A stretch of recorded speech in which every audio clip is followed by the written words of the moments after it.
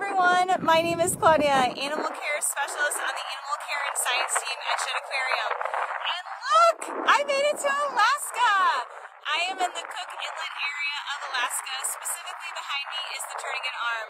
Up here there is a critically endangered group of beluga whales, and we are here to help. I am here to participate in something called Belugas Count. Belugas Count was started in 2017 by NOAA in partnership with SHED. It is a public census event that is encouraging the public to come on out, get invested, get involved in the health of this beluga subpopulation. I will be meeting up with our partners from NOAA. Georgia Aquarium is going to be here, and we have the support of other partners such as the Association of Zoos and Aquariums.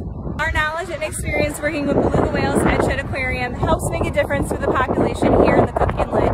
For decades, SHED has spent time learning all about beluga behavior, beluga social structure, as well as monitoring pregnancies.